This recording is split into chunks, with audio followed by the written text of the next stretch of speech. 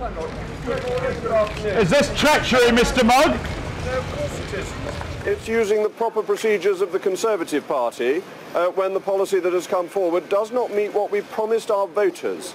The Conservative Party referendum, on which almost all Conservative MPs stood, said specifically that we would leave the customs union. It did not have any small print saying, oh, unless we decide to have a backstop that is a permanent customs union that is harder to leave than leaving the European Union under Article 50.